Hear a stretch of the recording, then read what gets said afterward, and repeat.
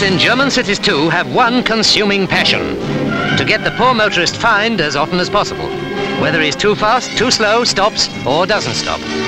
It's a lot easier than catching criminals. Oh dear, can't book this chap. He's in mechanical trouble.